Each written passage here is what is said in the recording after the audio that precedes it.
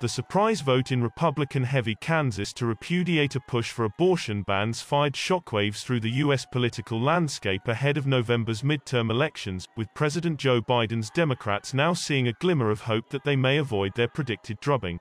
Ever since the Supreme Court overturned the nationwide right to terminate a pregnancy in June, U.S. conservatives have been nervously asking whether their triumphant push to severely restrict access to the procedure, a decades-long dream, has gone too far in the run-up to the midterms.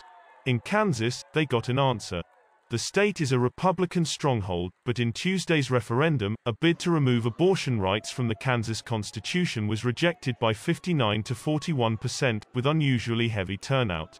Given this was the first time Americans had an opportunity to vote on the issue since the conservative-dominated Supreme Court ruled to overturn the half-century-old Roe v.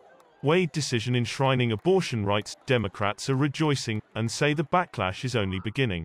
They don't have a clue about the power of American women. Last night in Kansas, they found out, Joe Biden says after the Midwestern U.S. state voted to maintain the right to abortion.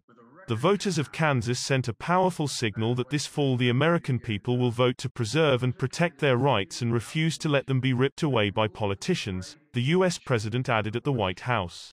From the Kansas Constitution.